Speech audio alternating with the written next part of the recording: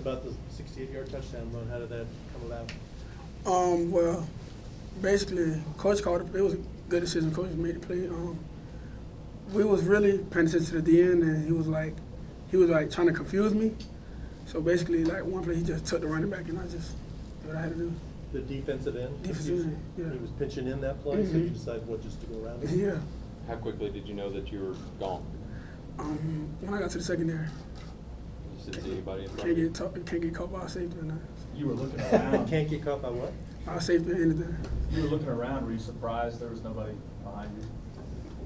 Yeah, really. Because usually it would be someone chasing me still, but yeah, I was surprised. Are you pretty confident that if you get a breakaway like that, there's not going to be a DB that can catch it? I'm not going to say that because anything can happen, but most likely I'm not going to let anybody catch me. What does this mean for this team? It means a lot because we've been working so hard, and the way we started off, Coach just told us, like, just take it game by game, and, like, the way we was in practice this week, just knew we were going to have a victory tonight. What was that locker room like? It was fun. Like, we went crazy in the locker rooms. Yeah. What was it like? I know your quarterback room's pretty close. What was it like seeing Reggie have success right there at the end, get that big first down?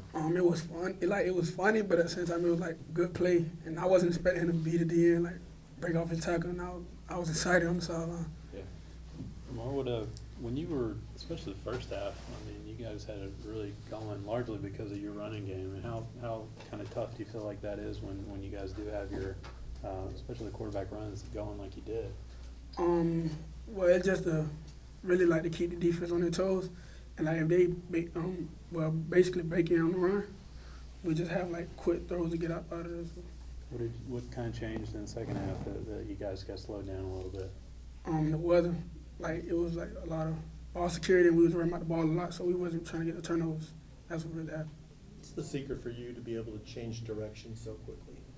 A lot of practice. I don't really know. Just work on that, change the directions? Mm-hmm.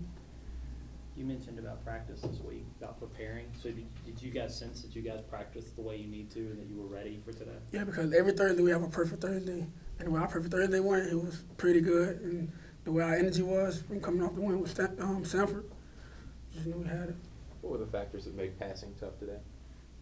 Like I said before, the weather. Because I wasn't trying to throw the ball behind my receivers. And I just wanted to, like, if it was low, it kept slipping out my hand and stuff like that. Yeah. Anything you learned about, like, weather games that you may do differently next time, or any ideas? Well, I got to keep my hand dry. Because the ball going to be wet regardless. I just got to keep my hand dry, hopefully get the ball to the receivers. What did you see on that touchdown to Pete, the corner? It was a linebacker guard him. He's 6'6". I got to go him. Yeah. You've got 5 rushing TDs in 5 games. I mean, did you think when you came in that you could be that effective that quickly? I had to do whatever to get my team to win. That's all I've been doing. And that's a lot of rushing TDs, though, for a quarterback. I don't really be worried about that. We be trying to score so much, and like if I got a run play, coach told me just don't get caught, just go with it. Did you ever get caught in high school?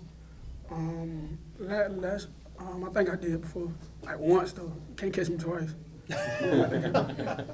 How do you keep this rolling? How does the team keep it rolling? Go about practice. We just got to keep practicing. When we practice and just bring it to the game, our momentum just happens. You remember which game it was you got caught? No, I don't remember.